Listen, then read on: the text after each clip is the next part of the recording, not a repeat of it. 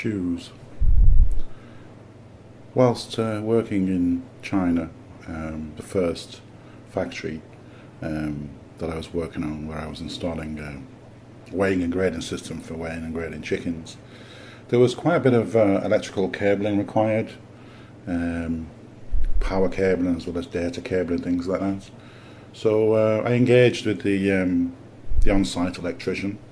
Obviously he was Chinese contractor, which is fine. There was no English, and it was hard to communicate without the interpreter, but I sort of found a way. Counting is pretty universal, and that was one of the primary ways that we worked, through how many cables needed running, what sort of cables, from where to where the main supply was needed, and things like that. I think I got really well with the electrician actually, and he was showing me the power coming into the factory, the three-phase power. I think it was meant to be 512 volts or thereabouts, but I think it widely fluctuated. It wasn't the cleanest three-phase power supply.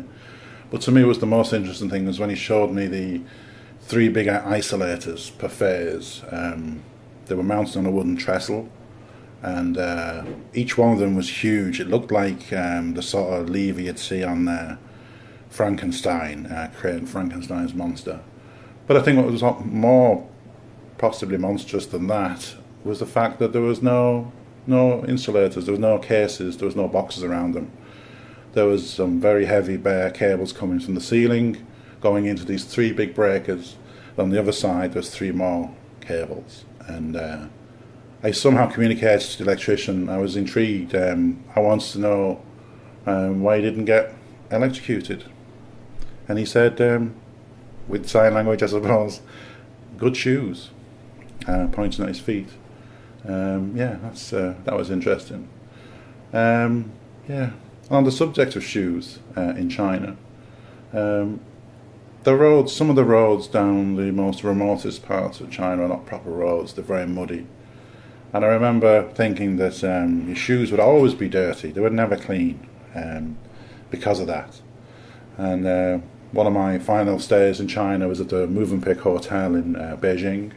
And they had a shoe shine boy to clean shoes. I mean, it sort of makes perfect sense in a way that, maybe you've been touring the country and you've got dirty shoes and they need cleaning. It's not really something I think of here now in Europe, but it was sort of a thing. Excuse me. And I also noticed that I couldn't have a shoe shine boy shining my shoes. I couldn't do that. It was a thing that I was very uncomfortable with. But luckily I was with a Dutch engineer and he said, "Listen, just give him your shoes and come back later."